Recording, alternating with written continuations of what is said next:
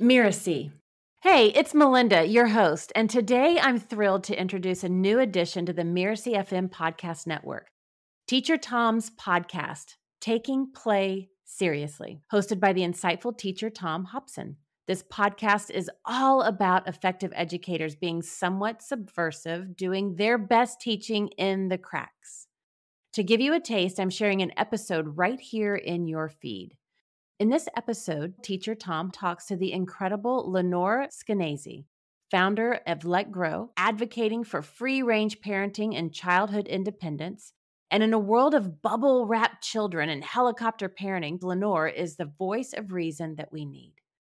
Why should coaches be excited about Teacher Tom's podcast? It's shaping a better learning environment for children, educators, and parents. And as coaches, we know the power of play and creativity and how it directly influences our strategies and individual development. And Lenore, also called America's worst mom by one reporter at the New York Times, is inspiring and courageous. I think you're going to enjoy this. When you start framing everything that a kid does, from the walk to school to their grade on a test to anything that they want to do on their own, going to the park, eating a Pop-Tart, if it's all framed as, something that could end up harming them the worst way possible and it's all your fault, life becomes so scary for you and really scary for the kid. Hi, I'm Teacher Tom, and this is my podcast. As a boy, even as young as 4 years old, Mom would say, "Tom, you're driving me crazy. Go outside." And then she'd send me out there and close the door behind me. And she didn't expect to see me again until she rang the dinner bell. And she had a literal dinner bell, as did all the other moms in our neighborhood. Most of my childhood memories involve being outdoors, with other children, unsupervised. Today, there is an expectation that virtually every minute of a child's life must be supervised by a responsible adult. The result is that today's preschoolers will spend their entire childhoods under adult supervision. Today, my mom and all the other moms on the block would probably receive a visit from Child Protective Services, or worse. I'm talking to my friend and, at least according to one reporter at the New York Times, America's worst mom. You may know Lenore Skenazy as the founder of the free-range parenting movement and all-round advocate for childhood independence. Among her work is the free-range parenting blog and book. She's the creator of Take Our Children to the Park and Leave Them Their Day, and she was the host of the reality TV show America's Worst Mom. She is also the founder and face of Let Grow, a nonprofit that promotes free-range parenting and childhood independence. In a world of bubble-wrapped children, helicopter parenting, and the fear of a kidnapper lurking behind every tree, Lenore is the voice of reason we need. Hi, Lenore. Welcome to the podcast. Well, hello there, Teacher Tom. So for the people who don't know you, I just want to say something about you that you're probably tired of talking about. But in 2008, you wrote an article called Why I Let My 9-Year-Old Ride the Subway Alone. And it created a firestorm, right? And probably in your life more than anybody else's. And from that, you wrote a book and you started a movement. Could you just tell us just a little bit about that? Sure. After the article appeared, I live here in New York City where all the media are, and the media pounced. So 2 days later, I was on the Today Show, MSNBC, Fox News, and NPR, yada, yada, yada, defending my decision to let my son do something by himself, especially in New York and the subways and the bowels of hell. And what really got my goat was that I was constantly asked this question, okay, you let your son go, he had a great time, you had a great time, et cetera, but how would you have felt if he hadn't come home? And that was always the gotcha question. Mm-hmm. As if they didn't know, right? How would I feel? A little bummed, depressed, I guess, for a little time. Maybe I need some therapy. So they knew exactly how I would feel. And the fact that they were asking the question meant that they'd come up with this ingenious way to take a tale of triumph, a kid doing something on his own in the big city, a mom who trusted him, a happy day for everyone, and turn it into a near tragedy or a hypothetical could have been a tragedy. And then they were back on the terra firma for the media, which is a cautionary tale of a mother who let her child do something without her there, and he died, or he could have died. And could have, like, it doesn't even matter, right? It just goes straight to that dark place. So I started the blog called Free Range Kids after that sort of trial by fire to say, I actually love safety. I love helmets and seatbelts and mouth guards, and I love my child. I expected him to come home. I wouldn't have done it if I didn't think he was really capable and that the odds were overwhelmingly in our favor. And after I started the Free Range Kids blog, then, as you noted, I wrote a book called Free Range Kids. And I really wanted to figure out, how did we get to the point where that question looms over every decision we're making for our children? How would we feel if they don't make it? And when you start framing everything that a kid does, from the walk to school to their grade on a test to anything that they want to do on their own, going to the park, eating a Pop-Tart, if it's all framed as, something that could end up harming them the worst way possible, and it's all your fault, life becomes so scary for you and really scary for the kid. And you're sort of frozen with fear because you've rewritten childhood, which is a sort of independence growing, joyful and frustrating time, into a time of just danger and regret. And I feel bad for parents who have to think that way when they're raising their kids. And I feel bad for kids because the upshot is that we barely let them do anything on their own, because how would we feel if ... Right. And I've told you this before, but I just want everybody to hear this, is that you started blogging. I think we started at the same time. Mm-hmm. And of course, you had all this publicity around you, and you really influenced me a great deal as an educator. You helped me really set aside my fears of things that might happen with young children. It's because of you that I had the courage to bring out hammers and nails for young children, that I let even 2-year-olds use hot glue guns. And the term that I came up with a lot was catastrophic imaginations. Oh, yeah. Mm-hmm. And we all have the catastrophic imaginations. Like I say to people, I can always imagine there's a jet engine about to fall on your head, no matter what you're doing. And so you better watch out. So I really, I want to just express my gratitude to you for that, because you really freed me in many ways to become Teacher Tom. But, now you've gone beyond that, right? Because that was a while ago. That son is now an adult. Now you're really taking direct action in trying to help parents and educators and, frankly, the whole world, because we have an international audience. And you've started an organization with the help of a couple other people called Let Grow. So could maybe tell us a little bit about this? You say on your website, it's a movement for childhood independence.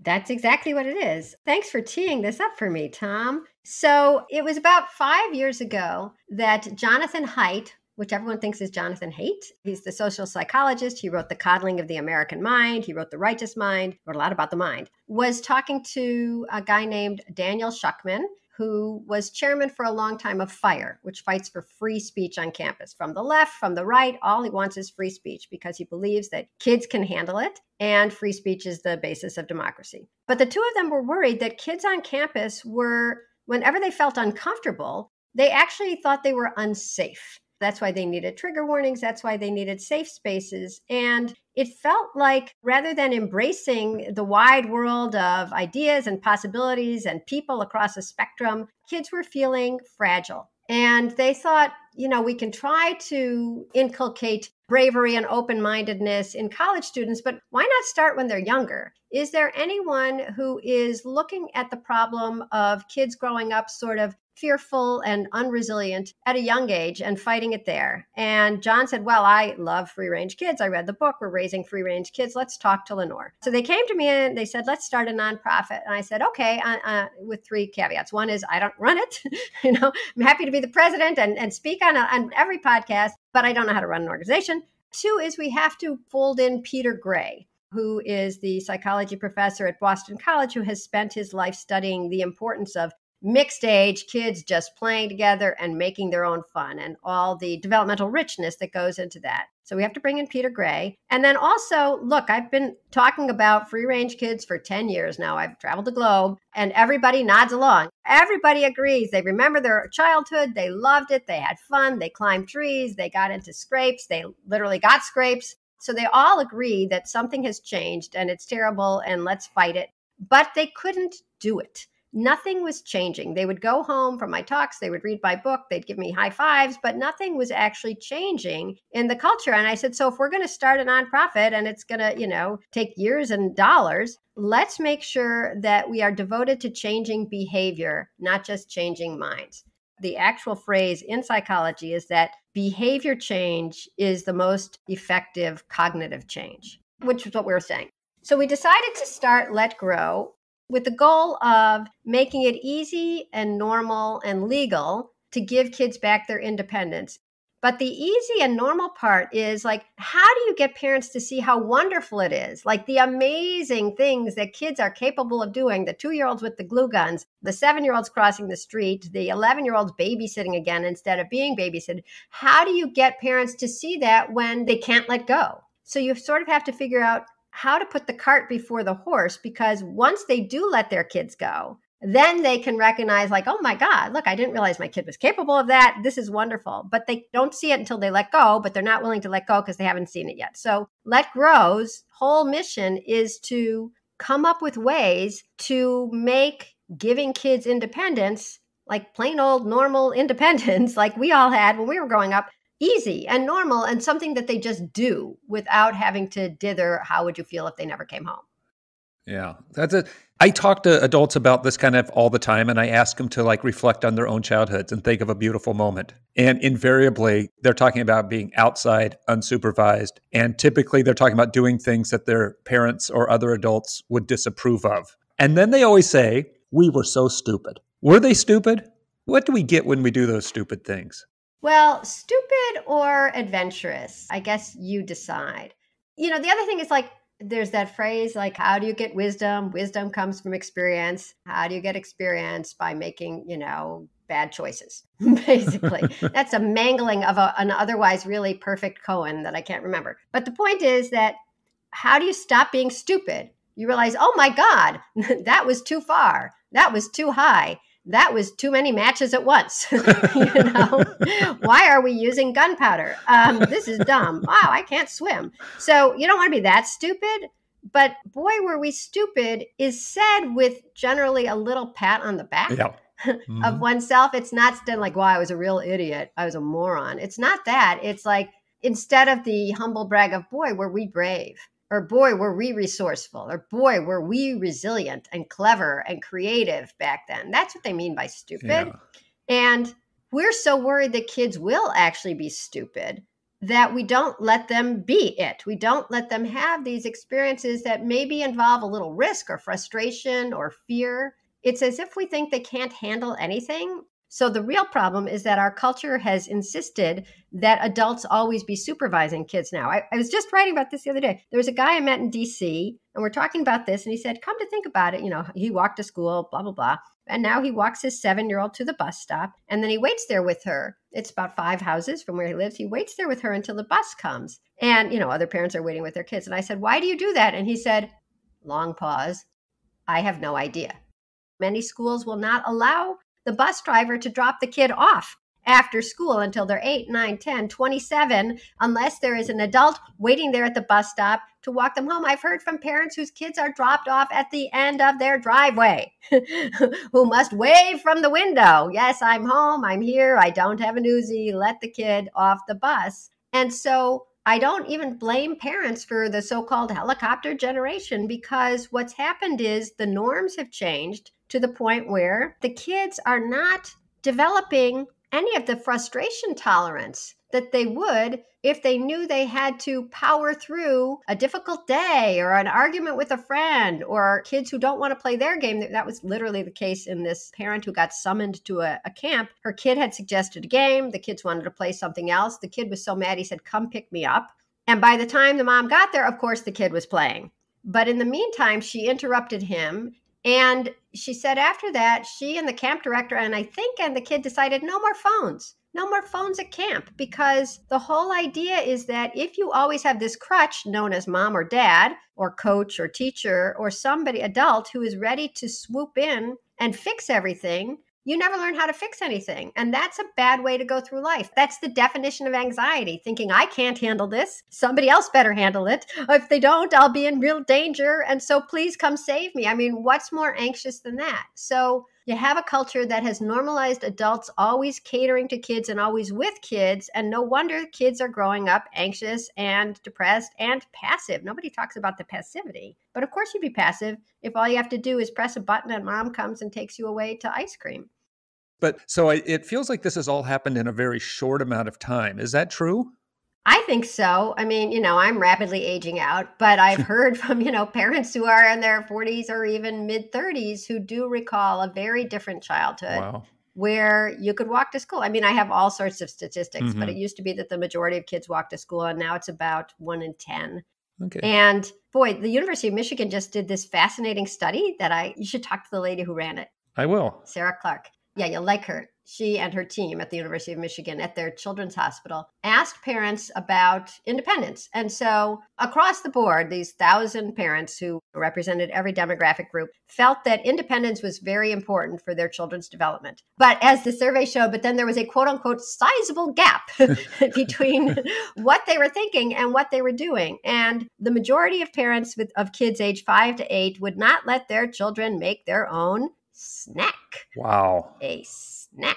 Okay. And then the majority of parents of kids age 9 to 11 would not let them play together at the park, would not let their kid walk to a friend's house to say, is Betsy home? And my favorite statistic, even though it was just 50% of parents of kids age 9 to 11, which by the way is like Tom Sawyer age, would not let their kids go to another aisle in the store. Oh my God. I saw that on your Twitter feed and I just was amazed at just how that's suffocating. There are consequences for the children themselves. Do you see any consequences for kind of the wider society? Because you do say on your website that you're, creating new path for parent schools and America. What are the consequences for us as a society to have this sort of, fear-based parenting happening?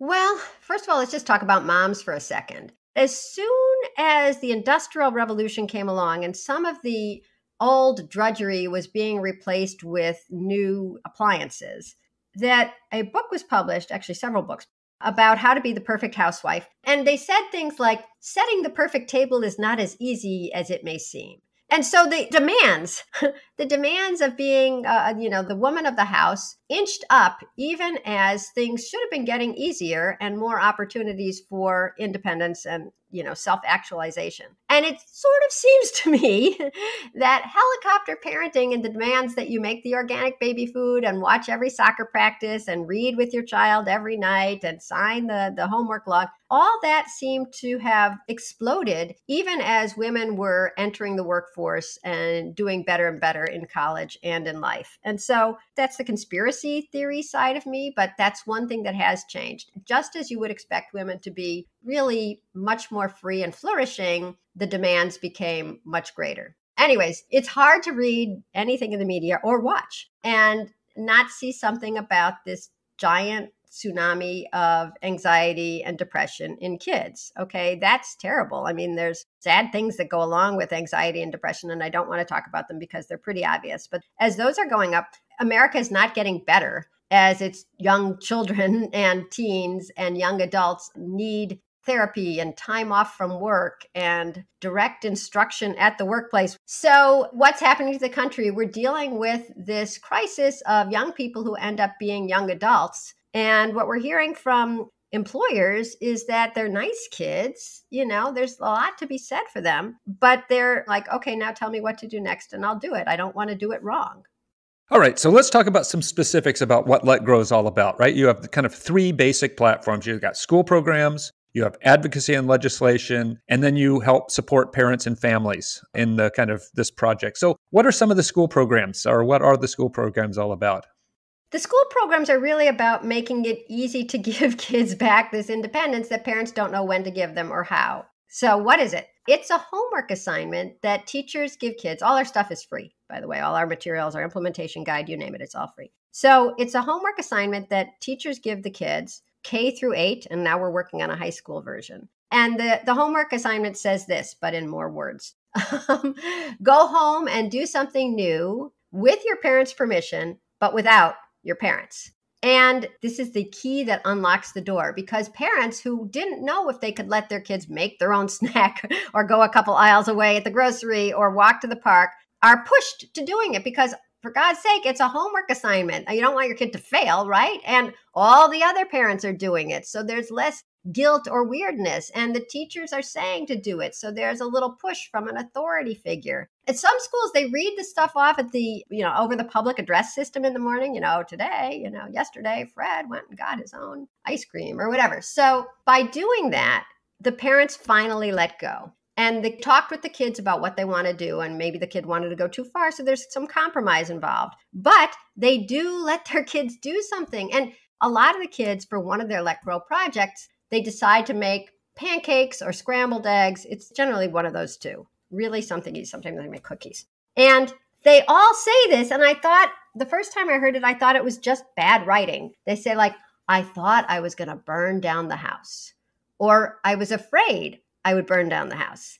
And I saw that it's with sixth graders here in Manhattan. And then I saw it with kids in California. And where was I just in Las Vegas, in a very working class school. And they were saying the same thing. So they must have been told somewhere along the way, or they get the message, no, you can't do that. Why? It's too dangerous. Let me do that for you. And that comes through to the kid that, like, it really is dangerous because I'm not allowed to do it. Something terrible might happen. I guess I could burn down the house. Instead of thinking this is going to be fun or this is going to be hard, but I can do it, this is going to be catastrophic. This is going to be the end. And it is such a breakthrough when the kids make the scrambled eggs. When they do this, they get this new sense of themselves and the world. It's really a fundamental thing. And the parents who went from thinking my kid is lovely, but the minute they try to do anything, they're going to fail and it's going to be a disaster, rewire themselves. I mean, it's impossible not to be rewired because now you're seeing the kid eating scrambled eggs that they made on a flame. And so it's such a liberating thing for both generations that we get both generations excited, because part of the Let Grow Experience kit, if you want to call it that you download, has a little piece of paper shaped like a leaf. You cut it out and it says, what I did for my Let Grow project and how'd it go. And we've gone to schools and seen the hallways festooned with Let Grow trees, with Let Grow leaves growing on them. And you just see these fantastic things. I rode my bike. It was fun. I made eggs. It was delicious. I cooked for my dog. It was fun. One girl wrote this extraordinarily horribly spelled, I went to the STOR. It went WHEEL, which was it went wheel. I had to pay with my MONY. And it was hard, HRD, but I loved my Let Grow project. Oh my God, it's just transformative. You're talking about, that's a true transformation. They truly are different people. Everybody's a different person after those kinds of experiences. And I was going to say exactly what you said. I was going to say, I love the festooned hallways, but at the same time, it makes me a little sad that we have to do it. But I'm glad that you're working on that. Now, let's talk a little bit about advocacy and legislation. Sure. So, we want kids to be out and about. And sometimes parents will write to us and say, I'm not worried about kidnappers if I send my kid outside. I'm worried about somebody calling 911. And I'm partly the reason they're worried about somebody calling 911, because whenever this happens, the person finds me somehow by hook or by crook, and I end up writing an article about it and fulminating, and it goes viral, and people start thinking like, this is happening every day. It's not happening every day. But the fact that it happens at all gets my goat so much that I was talking about it in a lecture once. And thank goodness, one guy who heard me, a guy named Connor Boyack out of Utah, thought parents shouldn't have to worry about this being legal to let their kids, play or walk outside or whatever. So he went back to Utah and he found a guy named Lincoln Fillmore who sponsored what they called a free-range parenting law. And it says that letting kids do the age-old activities of childhood is not neglect, right? Neglect is when you put your kid in serious and obvious danger, not anytime you take your eyes off them. So that passed unanimously in Utah in 2018. And then it went to Texas, passed, and in Oklahoma also passed. And then it looked like, what is this, a red state thing? And so it isn't. It's something that everybody should be behind. And so this year we got wonderful proof. Well, in the meantime, Colorado passed it in 20-something or other. But this past year, we got it passed in Virginia, Illinois, and Connecticut, which is purple, blue, and blue, unanimously. Nice. And then in Montana, not unanimously. But the point is that we've had bipartisan sponsors. You know, we've had left, right, black, white, gay, straight. I mean, any split. We've had them co-sponsoring this bill because it's so great for you no matter where you are on the political spectrum. If you're a free ranger and you want your kids to have these experiences, if you're a single mom working a double shift and you can't come home by 3:30 and you know that your 7-year-old is ready to come inside, do her homework and, watch TikTok or whatever, that's up to you. Poverty is not neglect. Coming up with something that works for you and your kids, you know your neighborhood. Unless you're putting your kid in obvious and serious danger, the government shouldn't be second guessing you, and parents shouldn't have to worry and feel like they might be second guessed. So having passed it in these 8 states, we decided to sort of put all our weight behind one state this coming year, and I bet you can guess where it is. It's a big one. Is it California? It is California. Yeah. So I'm going to write to you about that, right? But what we need, here's what we need. And this is exactly opposite of what I was just saying. If you have been stopped by the police or investigated by Child Protective Services for letting your kid, play outside or whatever in California, write to Lenore at letgrow.org or simply drop a note to Teacher Tom and he'll forward it to me, because those stories are what get the legislators to finally realize that this isn't just a made up problem. It's a real problem. And they don't realize that even if the investigation goes nowhere, somebody called 911, somebody comes to your house, they talk to you, they talk to your kid, they see if they've been sexually abused, they look in your refrigerator, they close the cabinets, and then they say no harm, no foul. It's not no harm, no foul, right? You've just had the terror of knowing that somebody with the power of the state has come to your home to decide if your parenting is good enough. I mean, that's tragic. That's horrible. It's hard enough to be a parent. So, and you talked about parents and families. So are there any specific programs you're doing with parents and families to support them? And I guess the advocacy and legislation is a key one. That's a key one, but I would say so are our school programs. Okay. And when parents ask what they can do, I say they can do the same things that we are hoping schools will do. You can start a play club. You can say every Friday afternoon, my backyard is for anybody who wants to come over. I'll be in the kitchen if you need me. And also the Let Grow project, start sending your kids to do more. But the reason we sort of emphasize or put our money and time towards the school programs is because when you can get an entire school or an entire district to do either of these, you've changed so many lives at once. And as we were talking about before, it's much easier for a parent to let go if somebody else is saying it and if it's sort of sanctioned by the school, in fact, forced by the school, and everybody else is doing it too. But I would never say, don't try this on your own. Find a friend who's willing to do this, sit at a cafe and send your kids next door or to the bookstore. Or certainly you can do everything that we're suggesting through the schools, you can do on your own or with a group in your neighborhood, or you can get your church or your synagogue or your library or the YMCA to consider these, but also bring our ideas to your kid's teacher or principal because they're free and they're easy and they are transformative.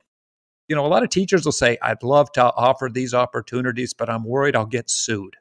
I thought you were going to say, but they're going to take so much time. Either way, the answer is it's going to be okay, right? You're not going to get sued. The kids are deciding with their parents what they're going to do. You're not saying every child has to go home and walk 5 miles, although I did hear about one school where the principal recommended that, and that does sound like a fantastic idea, but you didn't hear it from me. So, Lenore, I guess we're coming to the end here. Is there any final words you'd like to leave with the listeners? So the final word is that if you do remember being stupid as a kid and you're grateful that you had that opportunity, give it to your kids. We're trying to give them the best of everything. And sometimes the best of everything is staying inside while they're outside. Lenore, as always, it was a pleasure to talk to you. All right. Thanks, Tom.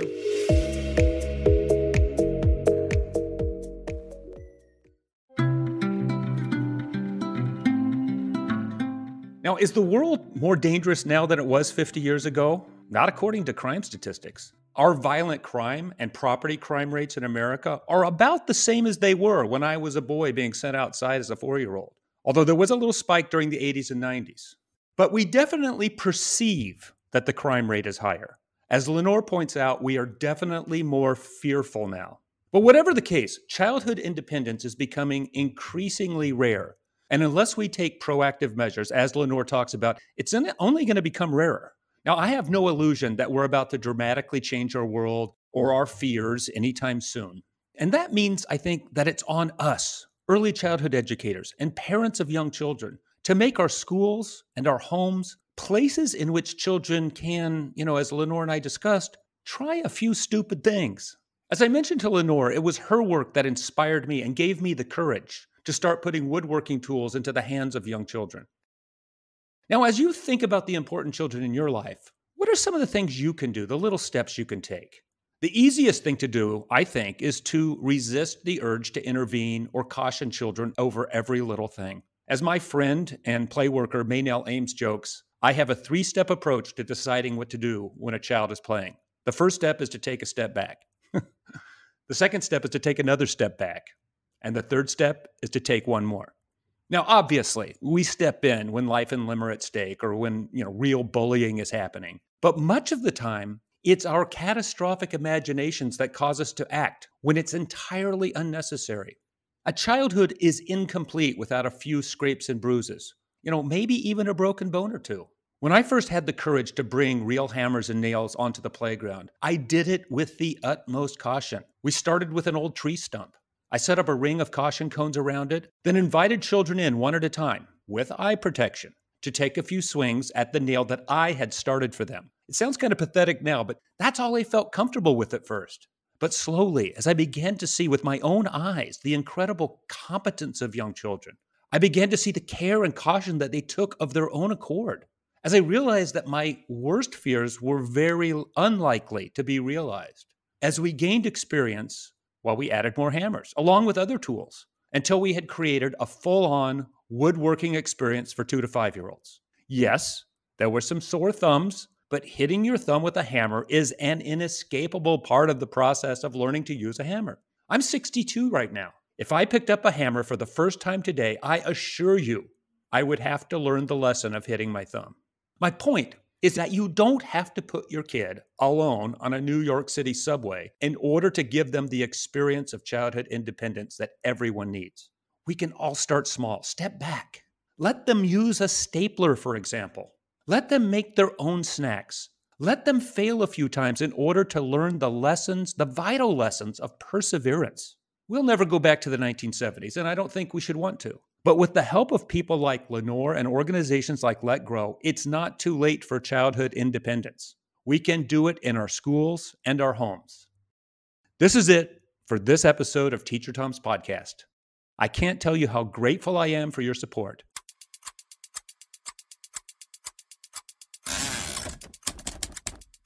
A great thank you to Lenore Skenazy for this amazing conversation. You'll find out more about Lenore at letgrow.org. That's letgrow.org. And in the show note, you'll find more about her and the link to the website. I'm Tom Hobson, and you've listened to Teacher Tom's podcast, Taking Play Seriously. You can find out more about me at teachertomsworld.com. That's TeacherTomsWorld.com. Teacher Tom's podcast is part of the Mirasee FM podcast network, which also includes such shows as Course Lab and Just Between Coaches. Stay tuned for more fun episodes by following us on Mirasee's FM YouTube channel or your preferred podcast player. If you found today's insights valuable, take a moment and leave us a starred review. It will help us reach more people like you. Thanks for playing with me, and catch you in the next episode.